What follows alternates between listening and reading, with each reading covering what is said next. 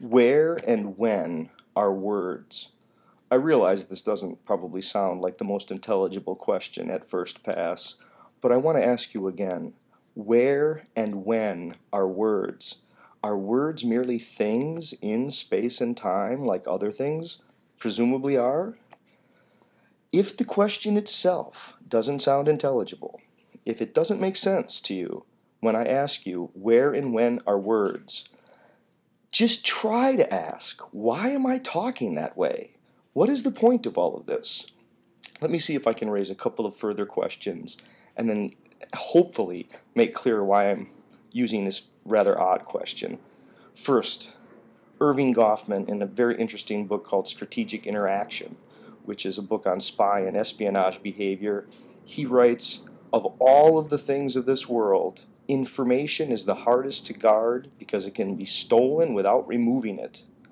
This is going in the right direction. Yes, words are not in space and time. They're not. They're not subject to entropy in the way that the rest of the physical thermodynamic world is. Take our good friend Alfred Korzybski, the founder of the General Semantics Institute.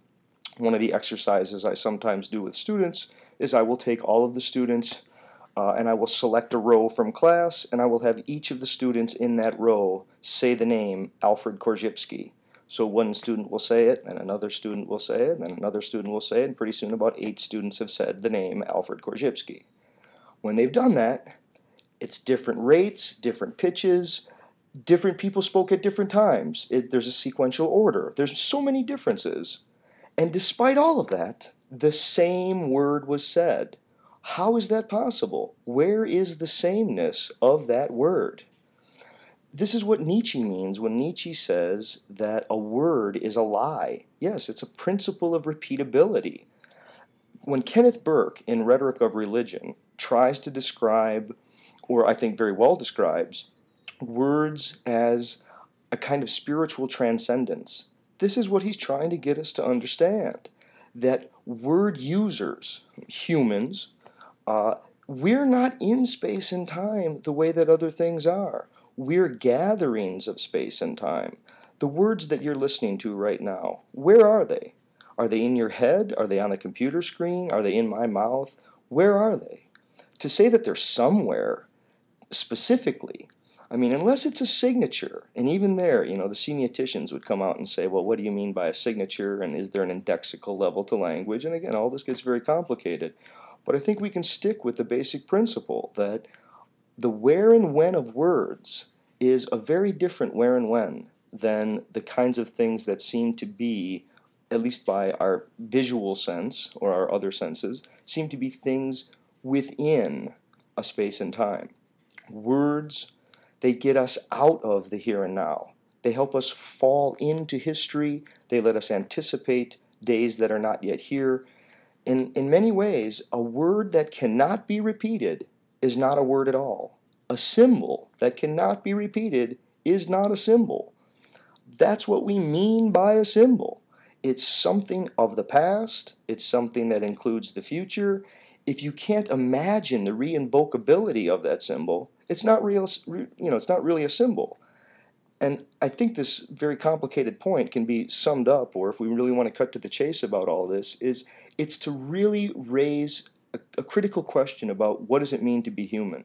The you who you can think about when you think of you was not a biologically born you.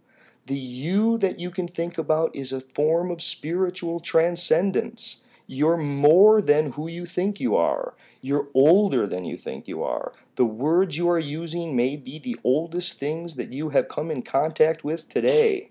Words are not in the space and time of the other senses.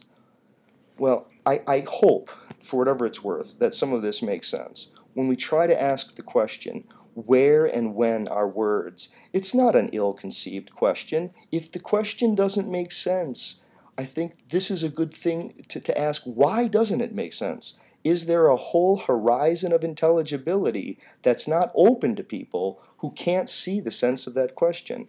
I think the more that people really want to engage in a thoroughgoing understanding of language, a thoroughgoing understanding of what is symbolicity. They need to deal with the where character and the when character of symbols and of words without getting the range of the space and time that humans are in. Will always miss it. I look around this room and I see furniture, I see chairs, I see television sets and other things that look like they're just in the room. I'm sure that someone else could look at me and just see me as one more object in the room. But that would really be an undue truncation of what it is to be human. To be human is to be a word user, which is to be more than here and now. Okay, hopefully that makes sense.